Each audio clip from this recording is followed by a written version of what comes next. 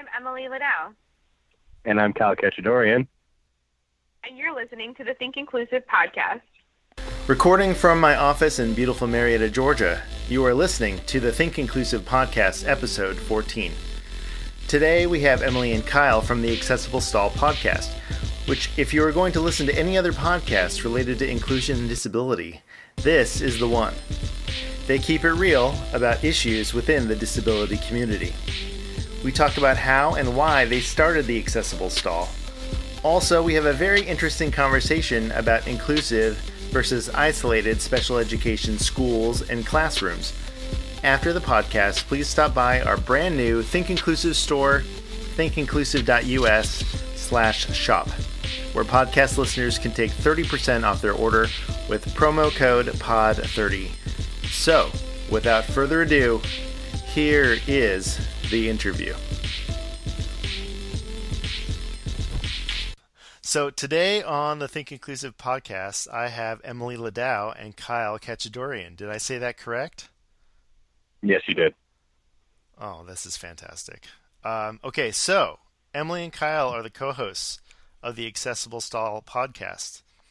Emily is a passionate disability rights activist, public speaker, writer, and digital communications consultant. All of her work is driven by her firm belief that if we want the world to be accessible to people with all types of disabilities, we must make ideas and concepts surrounding disability accessible to the world. Kyle does not identify as an activist, but he is dedicated to bringing about greater understanding of the disability experience, and he also works in the field of communications. Welcome, Emily and Kyle. Thank you for having us. Thank you. So Emily and I have worked together before on stuff with Think Inclusive, and it's been a while since I've actually talked with you, Emily, so I'm really happy to catch up. And Kyle, I don't know, other than listening to the Accessible Stall. So I did do a little homework, and I did listen to a couple episodes, and so I want to talk, more about that. But since Kyle, I don't really know your background, maybe you could tell me and the listeners of Think Inclusive kind of who you are and what why you were drawn to the Accessible Stall as a way of talking about disability. Well, I got my start in disability in the same way that I guess a lot of activists I know did, by landing an internship in Washington, D.C. It seems to be a rite of passage for a lot of us. And from there, I was lucky enough to land the job. And from there, it snowballed into something outside of disability. But because of the contacts I made during my time in D.C., it sort of just stayed sort of like a professional hobby, I guess. And what started the Accessible Stall was our friends were tired of hearing Emily and I argue all the time. And we had this idea to make a podcast for quite some time. And what finally put us over the edge was this article about Whole Foods pulling pre-peeled oranges off of their shelves. And we thought, we had so many feelings about it. We were like, we have to do this project right now. And we did. And that night we recorded like 3 episodes. And then over the next month, we worked out a plan to put them out. And that was the birth of the Accessible Stall. Fantastic. So Emily, the kind of the impetus for this podcast, I guess, why don't you just tell me a little bit about why, Whole Foods pulling pre-peeled oranges off their shelves? Why is that a big deal? So it caused an interesting debate within the disability community, and there was discussion from environmentalists about how pre-peeled oranges that are then put in plastic packaging are extremely wasteful. But on the other side, that's a matter of access for the disability community. People who may not have dexterity to peel an orange, people who may not have the ability to eat an orange in, I suppose, the way nature intended it to be eaten, find that a pre-peeled orange is making a healthy food more accessible to them. And so environmentalists and disability activists really butt heads over this issue.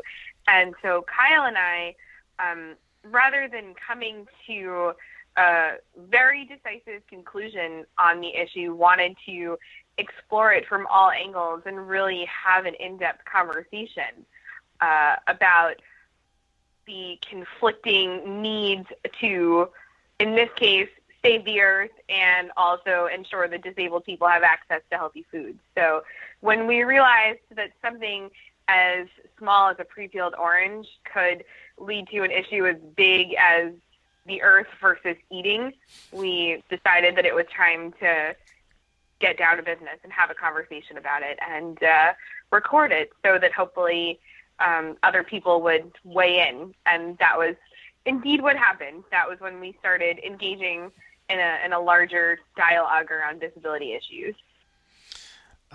So I understand you've recorded about how many episodes so far? Well, I think we're on number 36 now. Okay. And so and that's been in a relatively short time. Is that correct? Yeah, I mean, just over a year. We celebrated our 1 year podcast anniversary on April 18th, and we've been steamrolling ahead ever since. That's great. You've already beaten the Think Inclusive podcast. I mean, this is episode 14, so so that's great. I love it. Well, okay, so the podcasts that I listened to were the one about you getting your hearing aids, Emily. Okay, so a more recent one. Yeah, I haven't listened to Okay. And then the ones that I've listened to are the most recent, are some of the most recent ones, including, and this is the one that I found particularly compelling, was the shelter workshops versus the sweatshops. I thought that was a very good conversation. That was, I think, my favorite. Yeah. Yes. And I think it's a good reflection of the relationship that both of you have, and the respect that both of you have in disagreeing with each other, and then coming to like what you said, Emily, not coming to a conclusion like, well, I guess we solved that problem, but more like it's still kind of open for debate. This is what I'm thinking. This is what you're thinking. I know that other people have thoughts about this. So it was a very refreshing conversation. I don't think that we are actually ever going to really solve problems. And in fact, I would say we do a good job of creating more of them sometimes and stirring up a little bit of controversy. But disability is so nuanced and complex that there's really no right or wrong answer in a lot of cases. And so it's important to us not to have a firm stance on anything that can't be discussed. If you're going to have a stance on something, you have to be able to pick it apart, talk about it, discuss why you feel that way. And so that's what we try to do. We try to poke holes in each other's logic and then come out with a stronger perspective on the other side. Yes, I believe I think that's a good way to look at, a lot of complex issues. So something that we try to discuss on this podcast is issues related to inclusive education. So there's kind of the broader idea of inclusion, the big I inclusion, and then we do get down into the weeds a little bit about inclusive education. And so since I had both of you on here, I wanted to pose a question to you, and maybe we could have just a mini conversation, because because inclusive education is one of those very nuanced issues that a lot of people have very strong feelings about. So I don't know who wants to go first, but let me ask this question. So what would be your impression both Emily and Kyle, of the idea of the self-contained special education classroom. So just to be clear, that's a classroom that is designed and really only for students that have a particular disability or type of disability, but it's really only for students with disabilities. So you're talking to two people whose education was pretty much diametrically opposed to one another.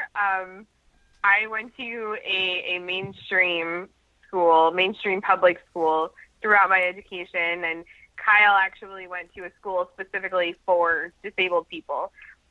So certainly we have some interesting perspectives on that.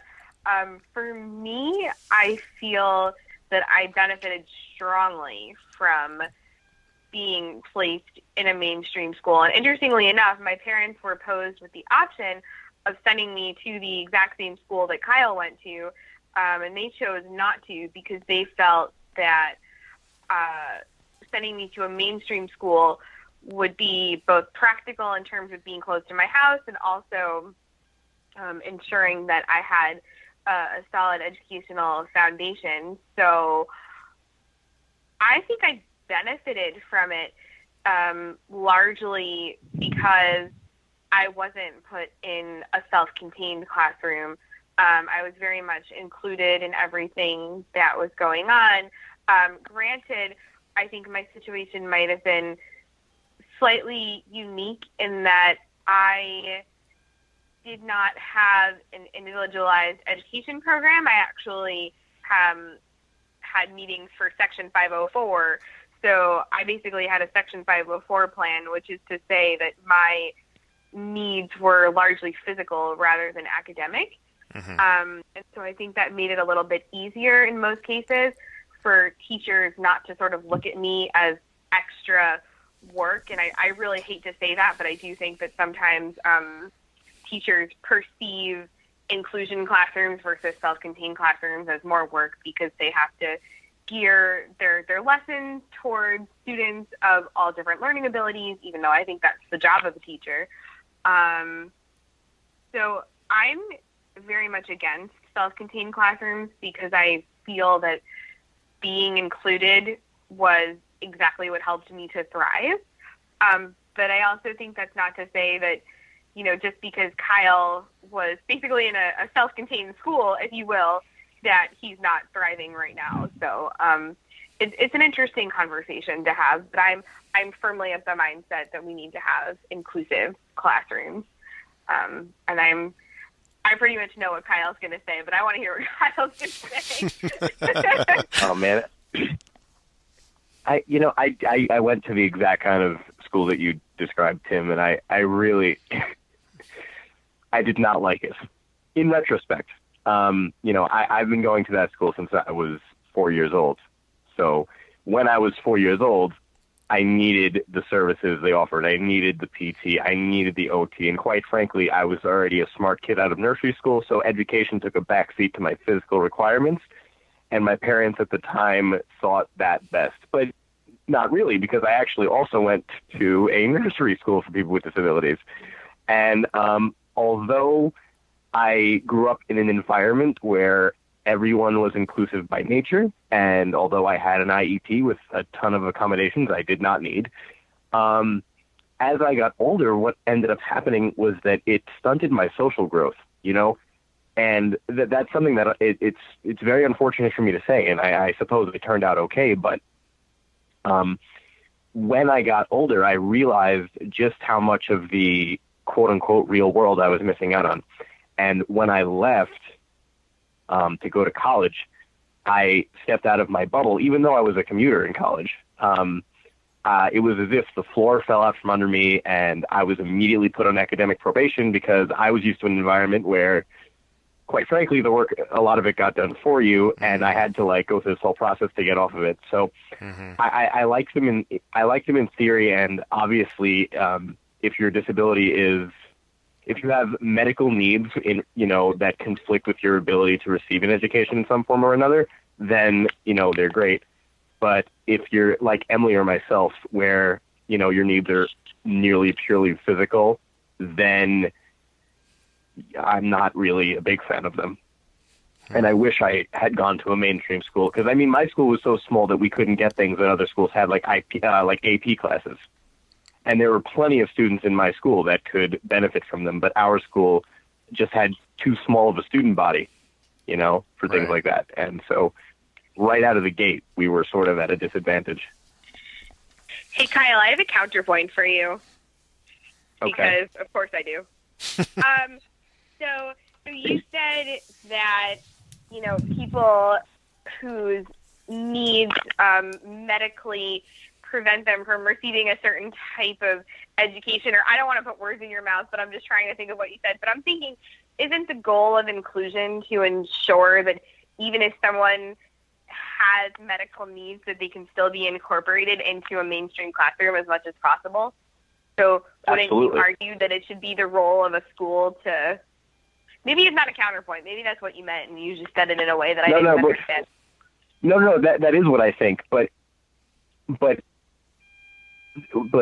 my school, I think, was, at the risk of saying this, a little too inclusive. I think that if they zeroed in on students that had, a certain set of needs, that those students could have excelled. But because that school had so many students with so many different disabilities at so many ability levels, you sort of had to play by, I don't want to call it the lowest common denominator, but it was sort of like that, where you had to like average out everyone's ability and, education needs and go from there.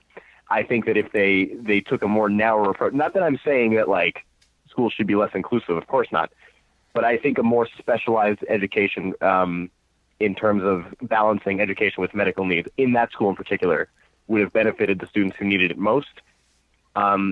Because I'm not going to say that I received a subpar education from there. I didn't. And in fact, I received some education that, quite frankly, I think people in mainstream schools aren't taught. Like, for example, we got taught how to write a resume and do a job interview, which I think is very practical. But at the same time, we missed out on, like I said, things like AP classes or honors classes and, things like that. So it was sort of a give and take. And I don't think there's a great answer for it. But personally, I wish I had gone to a mainstream school in retrospect. Interesting. So let me kind of talk about special education kind of as it is now, because there's this continuum of services, right? A continuum of support that special education is supposed to provide for all students. And the way that IDA is set up in this continuum of support, the idea is, and how it's supposed to work, is if you have students that can access their education in what we call the least restrictive environment, right?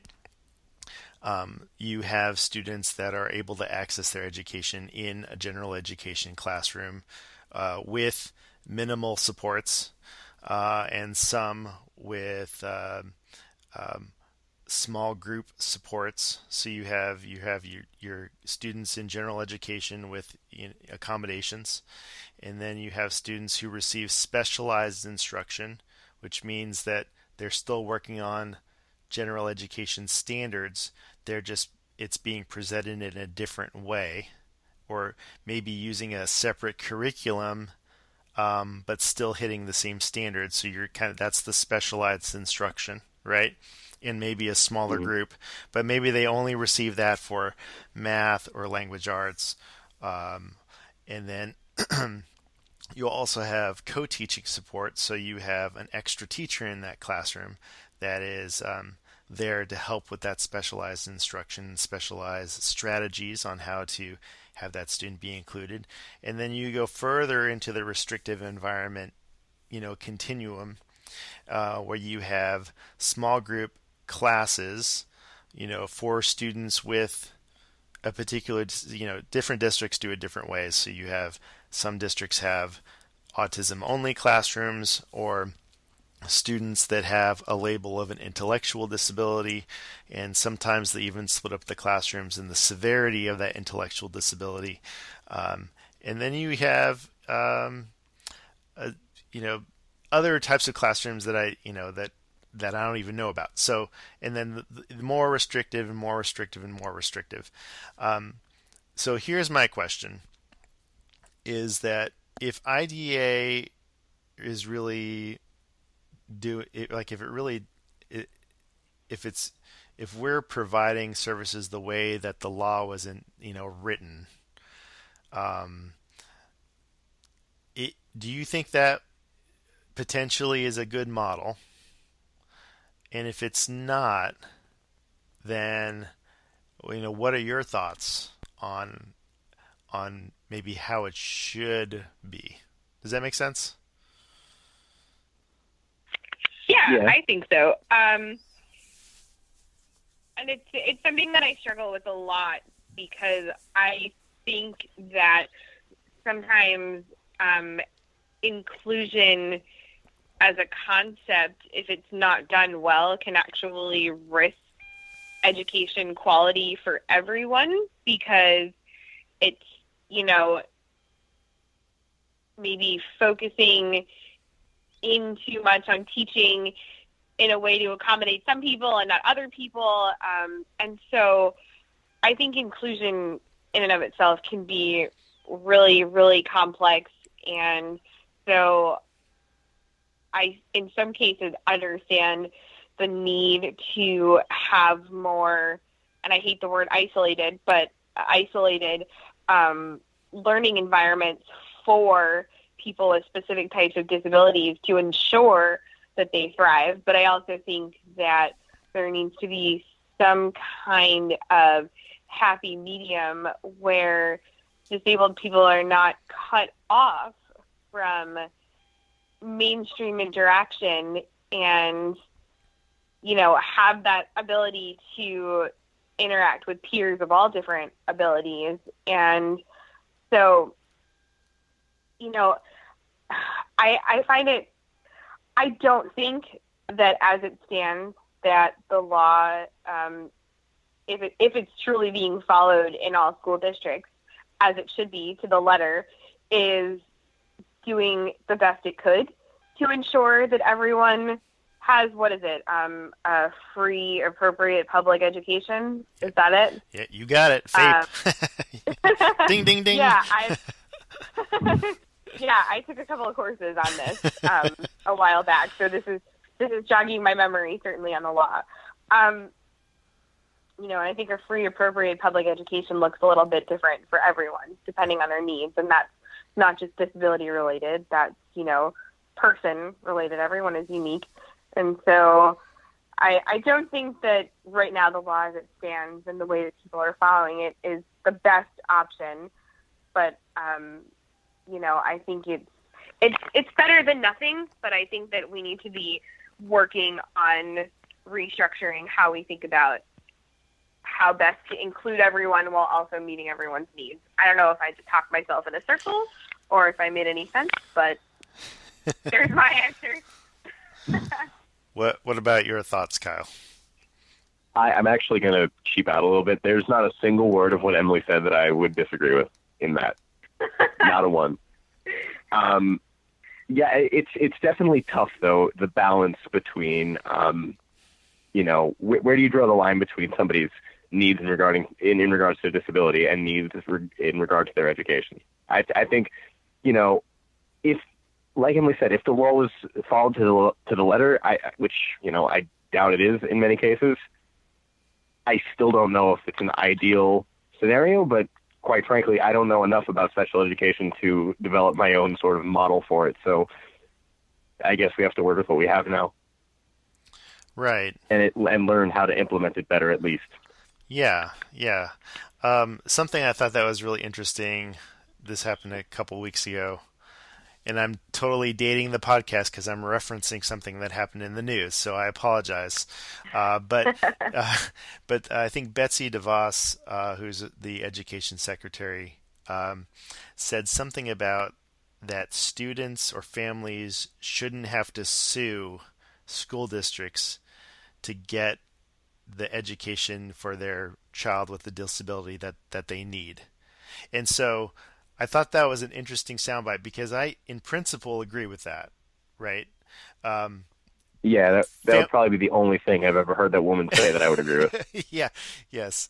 But because I know that her interpretation of school choice and options don't necessarily, you know, uh, we're not on the same page there.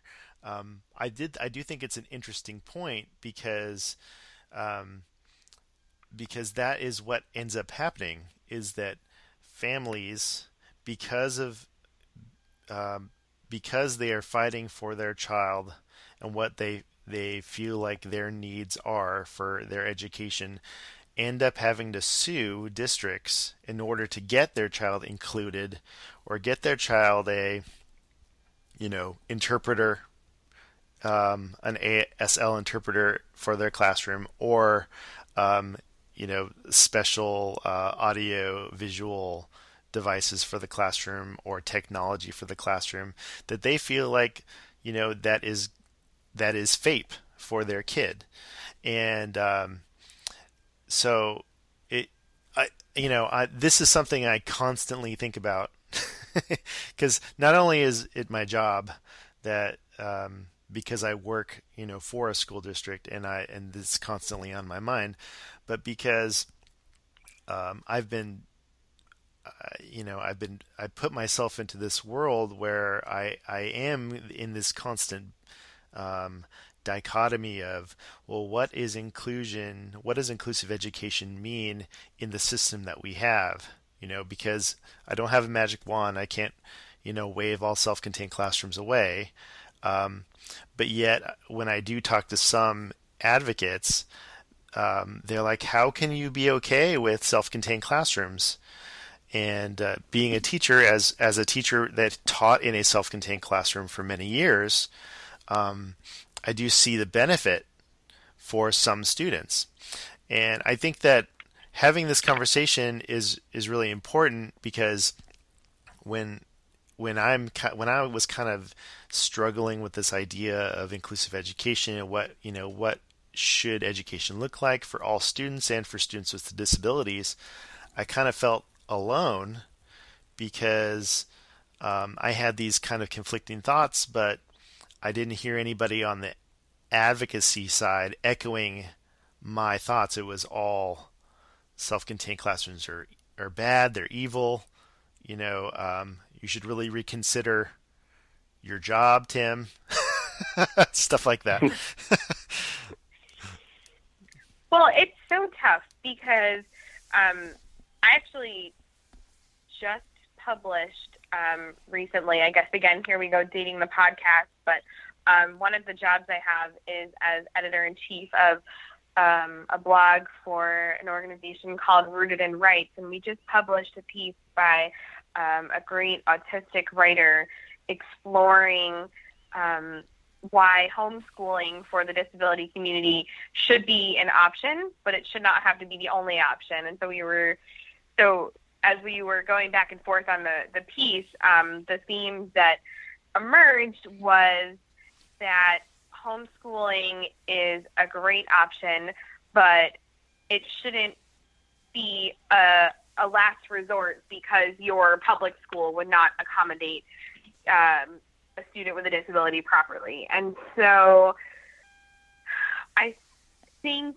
that there are so many different and valuable forms of education, but often the law becomes a fallback and not something that's actually followed. And so when we do have to sue for our basic right to an education, it ends up becoming exhausting to fight for inclusion, especially when the term inclusion is used loosely and is not even really being done well. And so then that's when you do start to see the merits of a self-contained classroom or an environment specifically for people with disabilities that knows how to work with people with disabilities and, you know, meet their needs. So it is an issue that I understand the conflict around, because when the options you're presented with are not always very good options, you know, then what are you supposed to do? You know, are you just supposed to say, well, even if this effort at inclusion is terrible, at least they're including me, so I should be grateful and deal with it? I mean, I don't think so. Yeah, I agree. I agree. And so so I guess how I wrap my brain around this, and you tell me, because I definitely want to hear both of your feedback on this,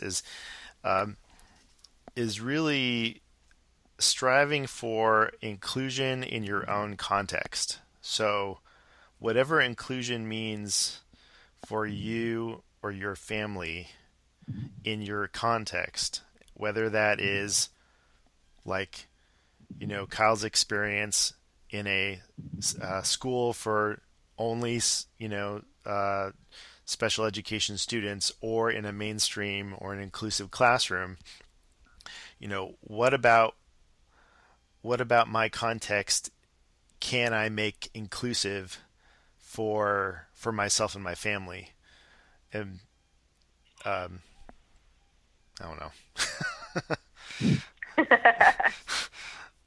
That's just kind of my own thinking on that, because I've talked to too many people who are like, well, I would not choose inclusion for my child, or I would not choose inclusion for myself. Like, I want to be in an environment where there's people like me, you know. So, anyways, I think that that's a really important conversation to have. I'm really glad that you were able to weigh in on that. Just as a corollary, I don't think there's anything wrong with an environment full of, quote, people like me. I just think that in my particular case, there were a lot of times where one's medical needs superseded the rest of our educational needs. I mean, because I didn't need them as much as whichever student in question, I felt, I don't want to say shortchanged, but pretty much shortchanged. But I don't think that that's their fault, that's the fault of the way that the classes were structured. I think that that's just the way the particular school handled it. I do absolutely see the merits of an inclusive classroom versus a classroom full of students like me. I think that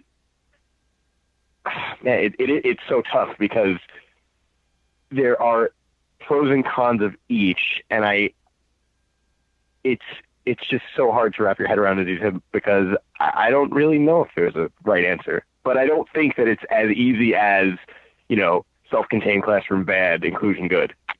There's a huge gray area that I think that taking, and, you know, I think either absolute is sort of like ignoring the larger issue.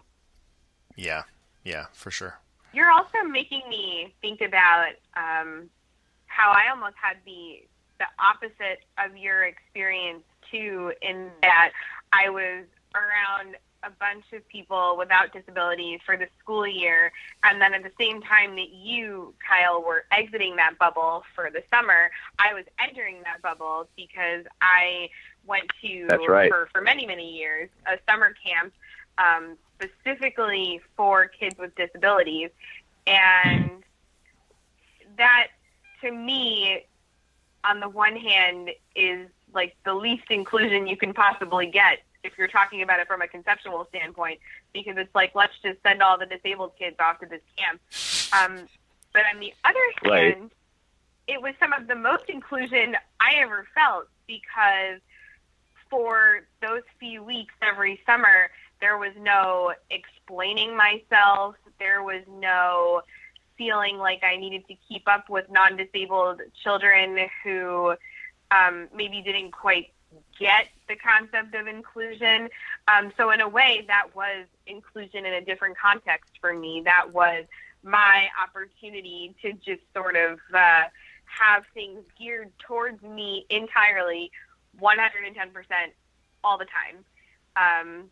And I know Kyle went to that camp too, and I'm not sure he liked it quite as much as I did, but I think though, if I had gone to a mainstream school like you, and my summer was my only exposure to disability, I would have liked it a lot more. The reasons I didn't like it were purely personal and personality based, but the only way that I can relate it to this specific conversation is I spent 9 months with people with disabilities. And not that I wasn't one myself, but I just sort of wanted to get away from the environment of so many. You know, this was already my life. And so when I went to that camp, and not only did I still have to be around people with disabilities, and I couldn't be like by myself. Not that I'm making this sound like I don't want to be around them. That's not what I'm trying to say. But it was not only that, but also it was just the same people I was just in school with, and it was like, oh my God, can't I have my summer without any of you? You know, so that's where it was a bit more personal. But so true. Yeah, like there are very limited places for all of us to go. So the same people who went to Kyle's school went to the camp with me. So for me, this was like a new and strange experience every summer.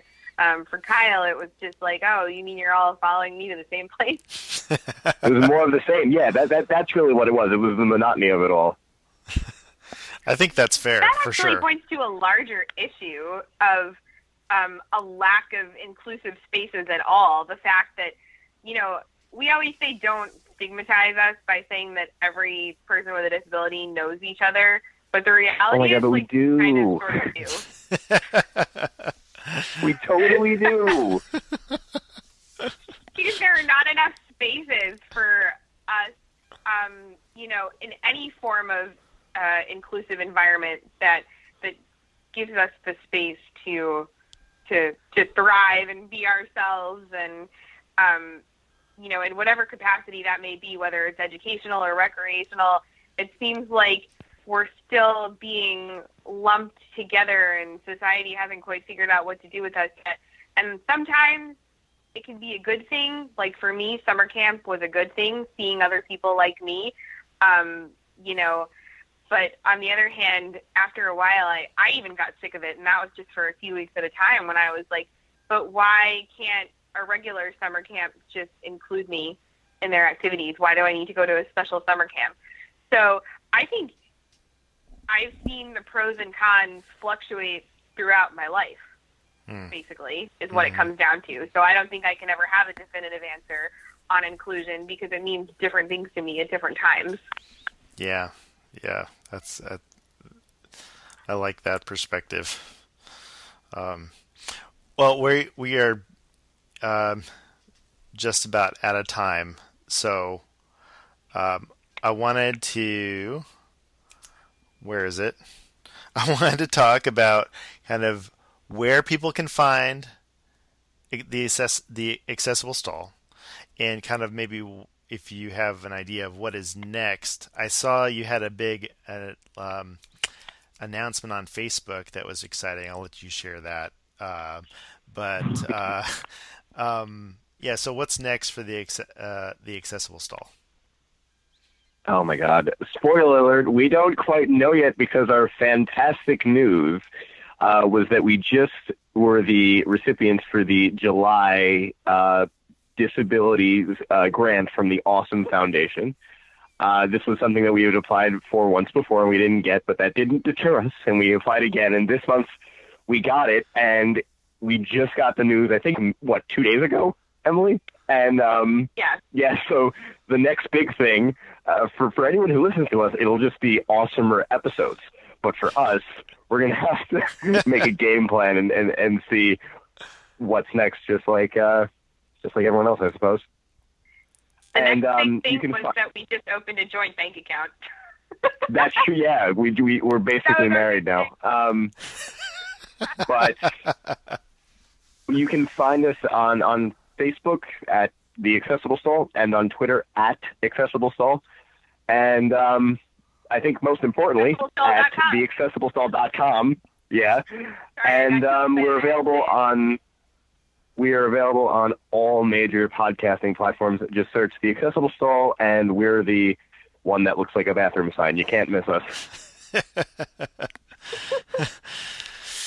Well, I just want to thank both of you for being on here, having an awesome conversation. I'm going to look forward to listening to more Accessible Stall, and I hope to catch up with both of you soon. Yeah, thank you for having us. This was a lot of fun. Thank you so much. We haven't really covered. Yeah. That's perhaps why it deserves its own episode. That's why we're here. Oh, you just go ahead and run with it. It's fine with me. That is our show.